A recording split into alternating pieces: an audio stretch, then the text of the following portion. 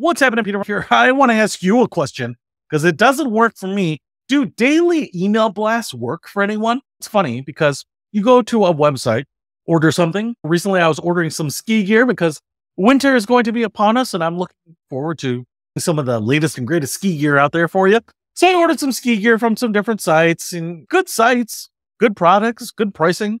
It's not quite ski season yet, so I felt like I was trying to get like preseason deals, maybe deals on this year's model before they release the latest and greatest. But one of the things that I realized is that when you go to a website and you order from them the first time and you put in an order, you do want to be able to come back and see what the status of that order is. So usually, instead of just checking out as a guest, I will create an account at that time. And what that will usually do is sign you up for emails. Now, sometimes there's a checkbox there that makes it really obvious. Hey, do you want to sign up for daily emails or email notifications of sales or updates to your order or whatever? And a lot of times you'll leave that check.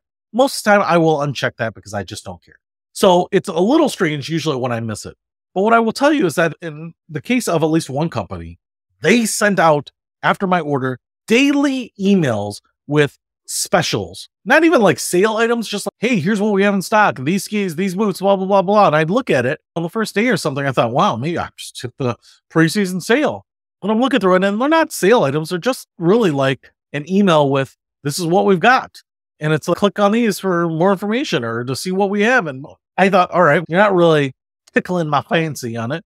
And I just deleted it. And then the next day I got another one. And it was like, hey, ski poles, here's what we've got. And then I deleted that. And the next day it was like, hey, check out these new bindings. Well, and I'm just wondering, especially on these that literally do a daily email, does that work? I think that if you were to look at your metrics, you would probably see more unsubscribe clicks than you would clicks on the products. Because honestly, even if I were a ski enthusiast, I am not going to be interested in your inventory of boots every 3 days. So I know some companies have a weekly hot item blast or a monthly newsletter or something like that. That seems much more palatable to me. It seems much more on pace with just staying in front of me and not being overly annoying. And I can delete it, and I probably won't unsubscribe because, hey, maybe I know that I only get them every month. Maybe there'll be something next month that I wasn't.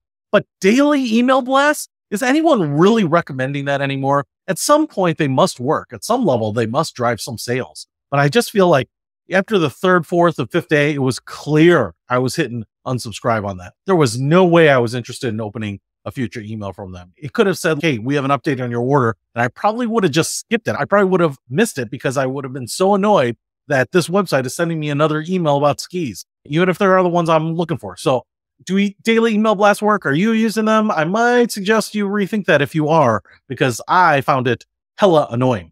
So that's it.